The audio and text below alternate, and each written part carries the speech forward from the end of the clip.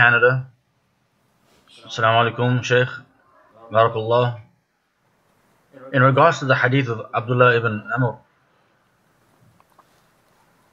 bin Amr, in which we will be told on the day of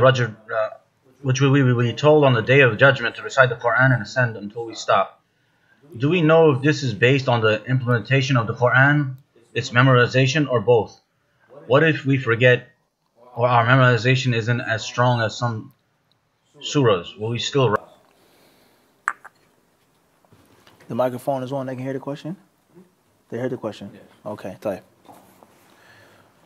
Bidnillahi ta'ala, the hadith is pertaining to the Qari, the reciter of the Quran. And it's presupposed that he implements and acts upon the Quran as well. So the Qari who's pious, who's righteous, without a question, is more virtuous than the Muslim who implements the Quran without reciting it. There's no question about that. They're both righteous, but one is learning of the Quran, the other one isn't. The learning of the Quran has a virtue. So that's what's meant by this hadith. Everybody clear on this? And this hadith does not mean the pious Muslim who only knew Qul Huwallahu Ahad and Qul A'udhu bi Rabbil Falaq barely.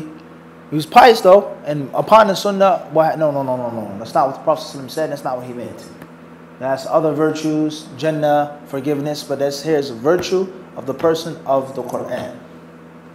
If you forget, if your memory is not that strong, don't worry about none of these things.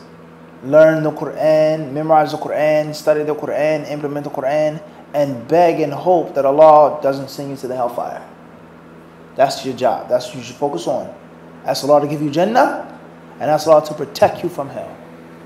That's it. Everything else, leave it in the hands of Allah subhanahu wa ta'ala. Allah knows best.